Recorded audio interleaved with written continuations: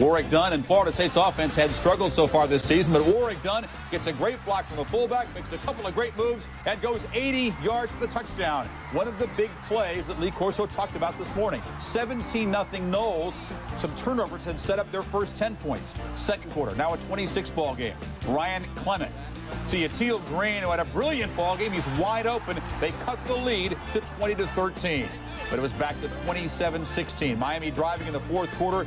Clement fumbling the exchange. And Florida State and Bobby Bowden break the 5-game losing streak in the Orange Bowl, 34-16.